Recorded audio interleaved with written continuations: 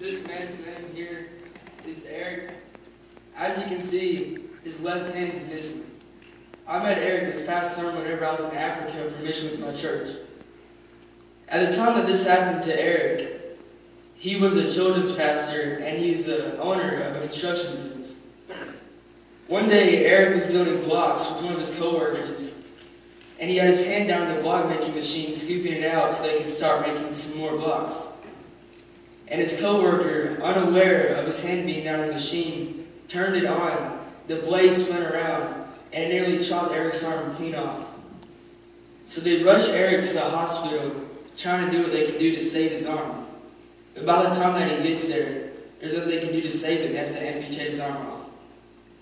Eric is in the hospital for about 2 months after it happened to him. And as soon as he gets out, he goes to the person that cut his arm off, and he tells him that he forgives him. He gives him a hug, and he tells him that he loves him. Eric had a reason to be moved by that, to be moved off track in his course with God. But instead of letting that move him, he let the love of Christ move him to forgive and go on in his walk with God. Amen. And now, Eric is finishing through it all, and he will be able to say with Paul one day that he has finished.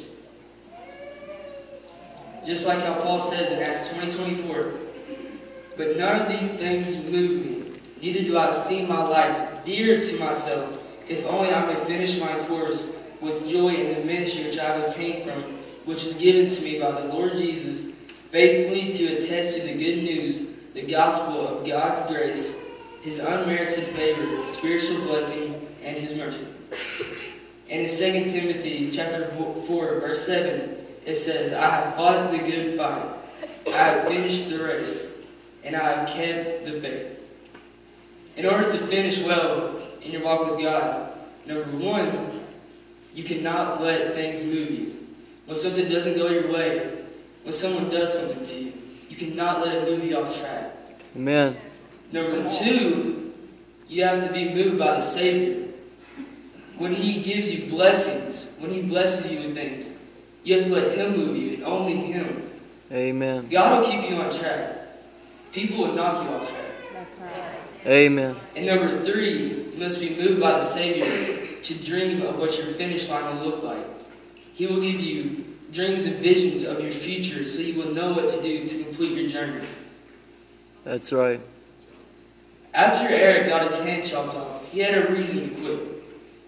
But instead of being moved by worldly things and people and things of this world, he let Christ move him to finish what God has called him to do. Eric's going to finish in his race with God. But the real thing is, will you be able to say that you have finished when you're at the end of your race? For it to be true when you say it, you cannot let things move you. For it to be true when you say it, you must let Jesus Christ move you. For it to be true when you say it, you have to let Jesus Christ move you to dream of what your finish line looks like. So, for you, will you be able to say that you have finished? Awesome.